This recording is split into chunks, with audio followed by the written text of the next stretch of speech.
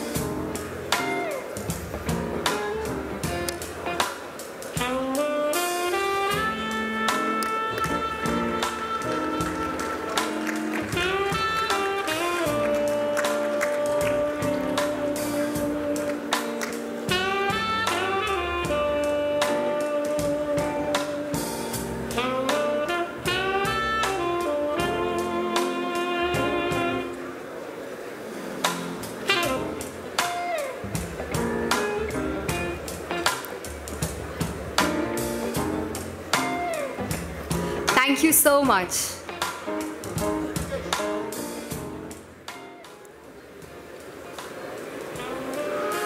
Mr. Agarwal, the stage is all yours now. You speak from your heart, sir. Speak from the heart. From my heart, I must tell you, I never seen something like this.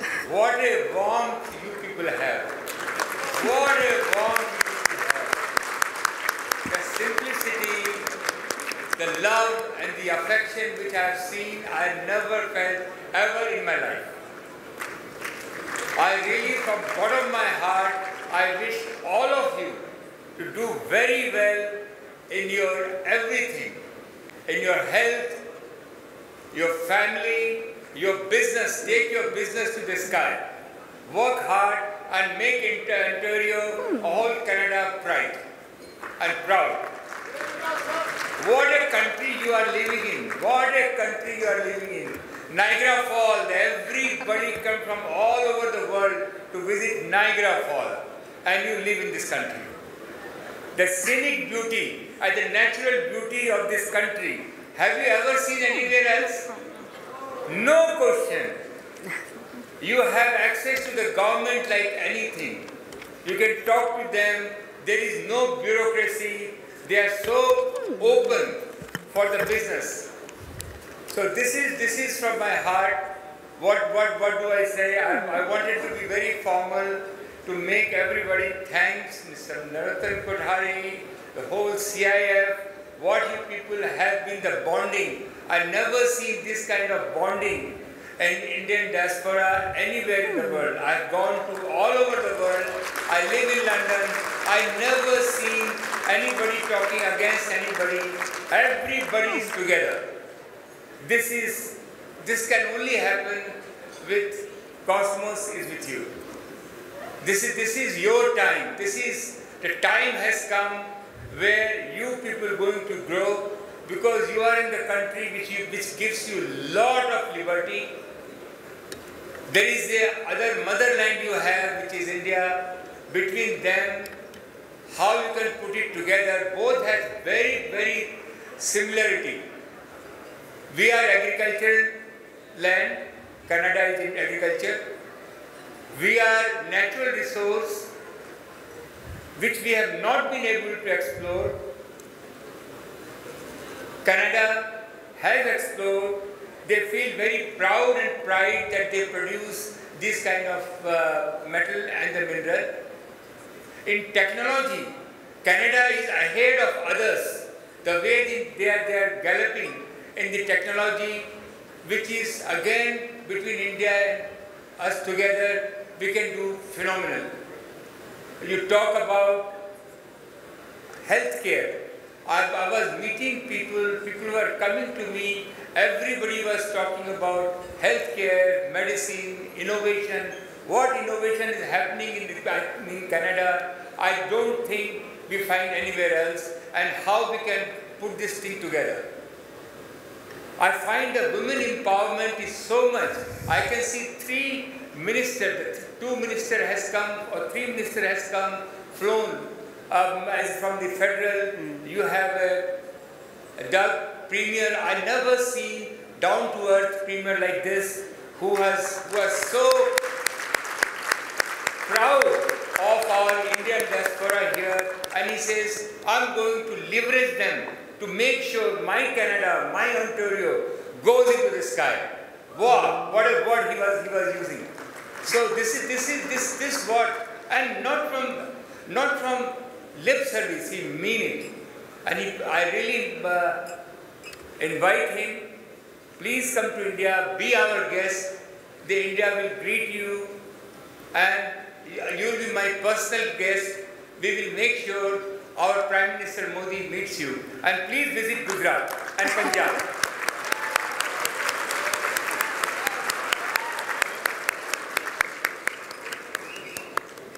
What else? There's so much similarity, everything what I talk about. The way you people are, Indian people are growing their children, I never seen anywhere. I live in England, I lived in US, I lived in Australia, I lived in India. The way I see the tradition, the culture, what we have to respect the parents, respect your neighbor, respect your country, and this little bit of spiritualism, what I see in your Indian Canadian children, I have not seen anywhere else.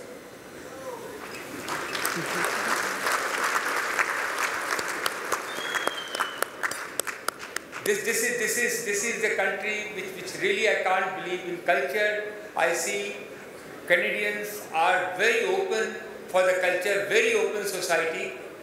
They are not locked in.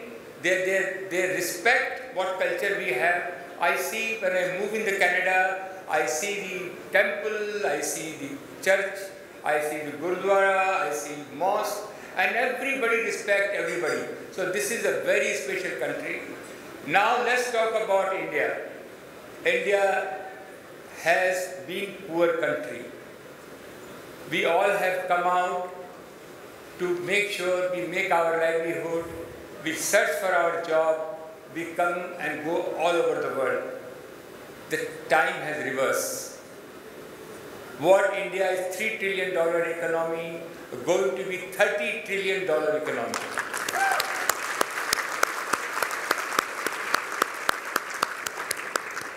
You watch India. India is a piece to hear. India is a place of entrepreneur. India is a place for now opportunity. I know that you people are very well settled here, but to India we are at least in lifestyle, at least 20 years behind than here. We need everything. The aspiration is so high. The fellow is in cycle, want a, what you call QB, right? Want a small scooter. A scooter fellow want a bigger scooter. And a car. A person who is living in a hut want a pakka makan. This fellow has a pakka makan, he want 2-bedroom flat, house. He want air conditioning. He want washing machine. The aspiration is so high, 1.4 billion people. You can imagine the demand going to be.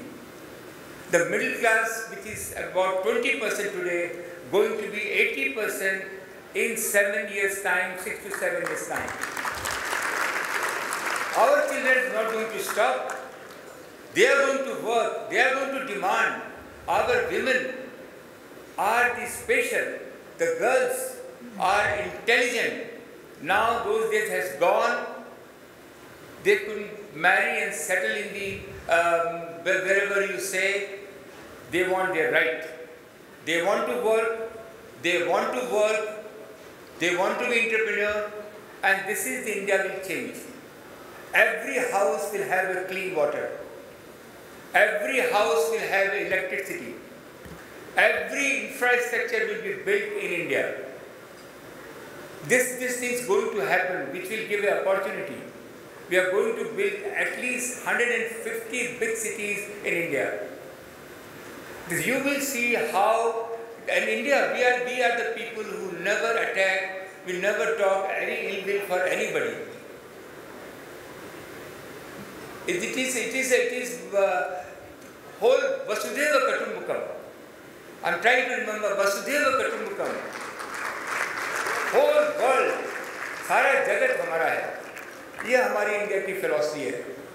The largest democracy in the world, and also I encourage all of you, please seriously look to make sure that you have made a lot of money, you have a lot of resources.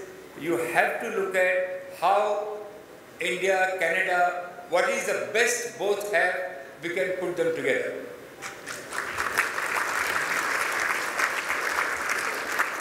Everybody is telling me, tell your story, I think your people's stories are much hard-hitting than me.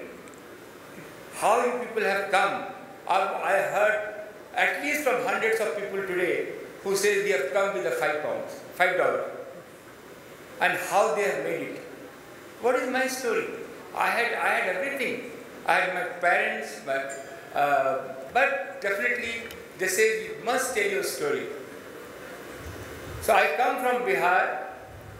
I originally come from Rajasthan for 3-4 generations, settled down in Bihar, which is the probably poorest state in India. And my mother, with the 4 children, my father used to give her 400 rupees.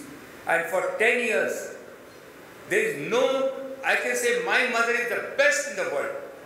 The way she taken care of me, I am here today because of my mother's love and affection. She always smiled at me. She always said, you come to me, you will get to square me, you will be sleeping with me. Until I sleep, she is not going to sleep. With that is what our India, that is what I have got blessing from my mother. That's how I started. I always kept my mother on very matti. दो ही चीज़ का मेरे को हरदम दिमाग में रहता है, मेरी मट्टी और मेरी माँ.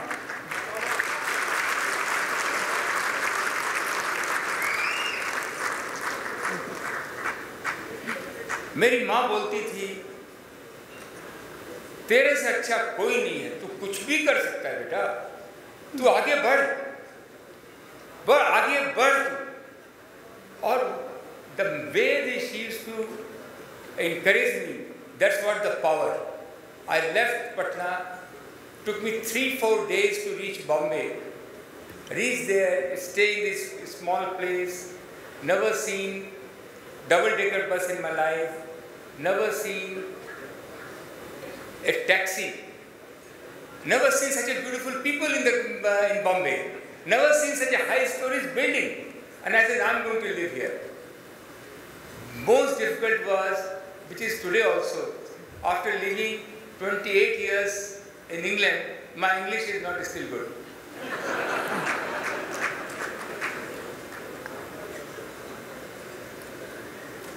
Try, work there for collecting all the scrap from the cable company, selling to the furnace. From there, I got a company called Shamsher Sterling. I acquired that company. It was in the bankruptcy. I thought, today I am the king of the world. But that was my struggling point. I realized how difficult to run the business. To make the payment to the bank, to fight with the union, everyday problem of crisis of money. managing every day, everything, and that was my 10 years which I struggled but never give up. One thing I would say to young people, one word, never give up. Never give up.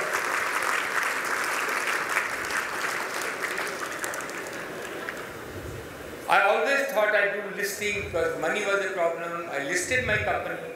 Listing was done. I listed about $80 million. Our market came down and I became $40 million. And I said, why? And there was some news of, we come from there, nobody recognizes us, I don't have any godfather, and everybody pull us from left, right and center and say, look, my company is so good. My company is so good. Why this value cannot go up? So I decided, I never used to understand CNN and CNBC, but I will keep watching that because that is a business news. I might learn something. I might get something. So this was how the passion you have, whatever you are doing. So I told my wife we'll go to London because we might get money there because I understand mining hub is there. Very young kids moved to London. My wife, my daughter was studying. She was 8 years old, 7 years old, studying in a cathedral school, nice school. She gone to the principal, said, my husband gone crazy. Please give me 6 months so I can come back because admission was very difficult. I'll come back and get my daughter here, but today I have to go and support my husband. My wife supported all my nonsense. So I tell today all our wives get all the credit. Please support your husband. 2 things important for our wife. Power of ignorance. Please, 2 things very important for all our wives. Power of ignorance and power of diplomacy. Power of diplomacy. And that's what I could see with my wife. She's doing with me. And she says, all right, he is making a mistake. Let him do it. I'm going to support. I'm going to support. We came to London. It was so difficult 4 years, living hand to mouth, but working with the accountant, lawyer, bankers. I delist my company, cut it short, delist my company. I have made my board, which was, P. Chidambaram was my board. Sir Brian Gilbertson, who was the BHP chairman, was on my board. Sir David Gord Booth. I have to take the prominent people. I have gone to them one after everybody. Somebody told me that, can you cycle with me to Oxford? I cycled with him. I never cycled, and I was a little plumpy also. Foodie, what can you do? So cycled with him, formed the company. It is all recorded, or it's all there. 2003, I listed my company, I got $2 billion. Wow.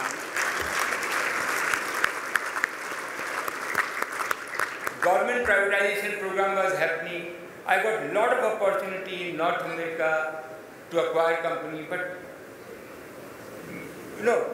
मातृभूमि के लिए दिमाग में वही चलता रहता था, India के अलावा कुछ दिखता नहीं था, इंडिया ही दिखता था. So I got in privatization program, bought 13 companies, Bharat Aluminium, Hindustan Zinc, Sesa Goa, Madras Aluminium, Kane Energy. You name the company, I keep on acquiring from Kankula Copper Mine in Zambia, Anglo-American. You name the company, I keep on acquiring and got the money from London market, UK, US market. After doing so much, I said, let's go to the technology side. And I started making optical fiber because I was in the cable business, where the largest we started producing, because fiber to the home is going to change the world. Now I only think connected with the world and the India. And India is very important that we are importing most of our things. Today, India import all their electronics. India import all their natural resource. Our $100, $67 goes into the import, oil and gas. So I've gone with Mr. Modi to Japan in the delegation, and there was a company which was available to make the glass. We acquired that company called Strat, which make glass, which make part of semiconductor, and that has given. And I thought 7-8 years I've been working on this company. Why I'm after this company, and why I've worked so hard and not getting the reward. Perseverance is very, very important. We all have to be young people, have to be very persuasive. एक बार किसी के पीछे पड़ गए तो उसको लेके छोड़ेंगे, लेके छोड़ेंगे। मैं जब न्यूयॉर्क में आया तो मैं क्वींस में एक अपार्टमेंट लेना चाह रहा था, तो इतना डिफिकल्ट था, वो सबसे सस्ता अपार्टमेंट था, वो लेडी दे ही नहीं रही थी।